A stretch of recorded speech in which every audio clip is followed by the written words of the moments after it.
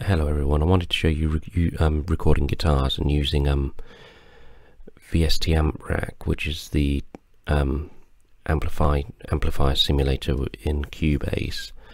I wanted to record live guitars, but I had a slight problem using Voice Meter. You couldn't record live guitar and also stream to Voice Meter, which I'm using to record my voice at the moment. But if we go through the steps of setting up for recording guitars, and then I can show you what I've done. I've got a pre-recorded project here.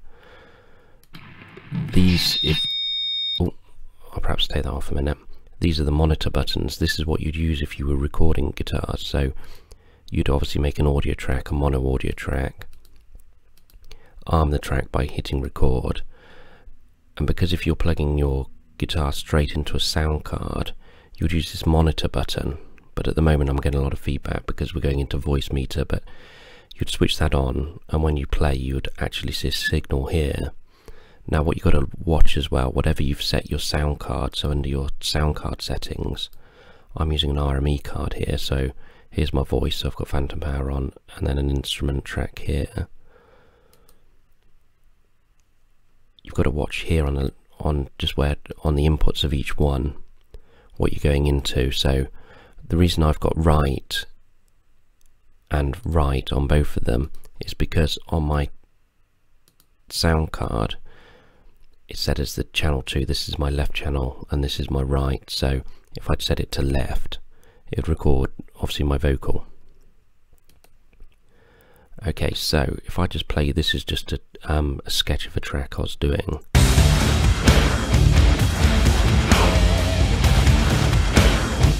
But what I want to show you is just the two guitar tracks themselves. So to record these, I've recorded them both separately, so they're two separate guitar lines. If I just expand that out a bit so you can see them. And this is my left channel and right channel, so if I go into my mixer, you can see here, and here they are, this guitar, and they're panned hard left and hard right. The reason for that is you get a massive stereo image if you do that, because they're not directly in time. If you actually look at this, and if I expand this out, just because the way we all play and everyone doesn't do everything like a machine on the beat, exactly on the grid, you'll get a much better stereo image because you're hearing the delay from the two guitars through different headphones or different speakers as you go. So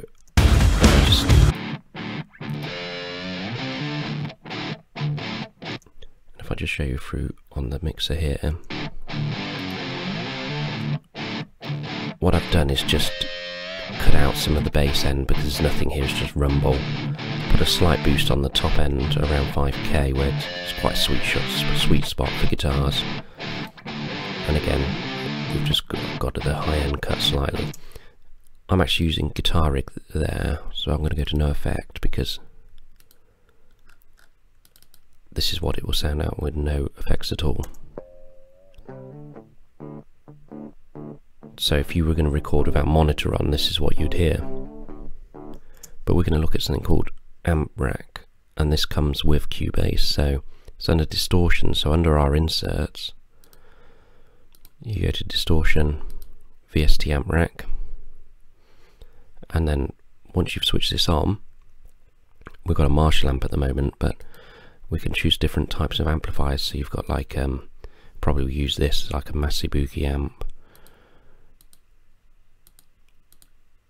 loads of different types of amplifiers. And what happens at the moment, the cabinet will match to it. So this is your speaker section, this is your front end, and then these are the speakers. So you can actually set, you could have say a Boogie amp with a Vox speaker. Here we've got pre-effects, so if you imagine using pedals in front of your amplifier, perhaps an overdrive could be quite cool for this to add a bit of tightness, not even necessarily drive, just to add some tone to it, just give it a bit of a boost.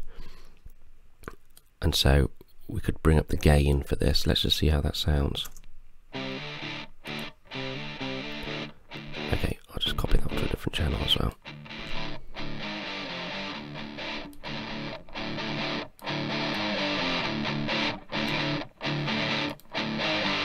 Now other things we can mess with here, microphones.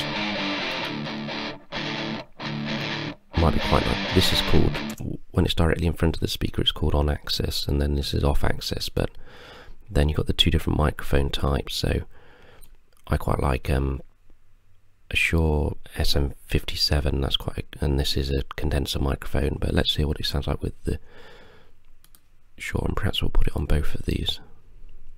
Oh, sorry, that was one.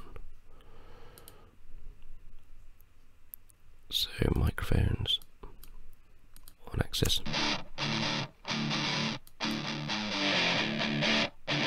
It sounds quite nice not to have exactly the same settings on both, because you want to get a more stereo image, or so this one's going to be slightly further back, so that this is your mic placement, how close or far it is. So let me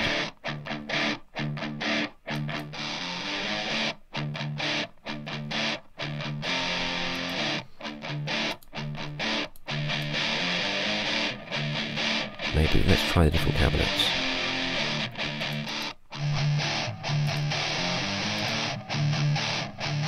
Just have a bit more body if I use the actual match cabinet. So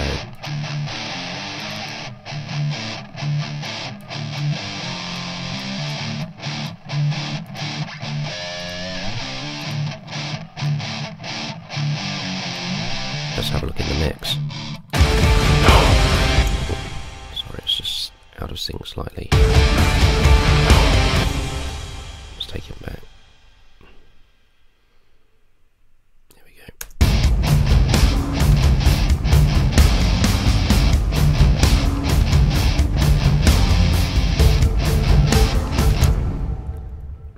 Okay, so that's VST amp rack. It is a very useful tool actually. Your configuration, this shows you your link going across, so there's my pedal in the front, my amplifier, the microphones I chose. Post effects, that's you could possibly want a reverb or a delay after the amplifier itself, so that's like so these are your pre-effects, so before the amplifier, your cabinet, your post effects afterwards, your microphone.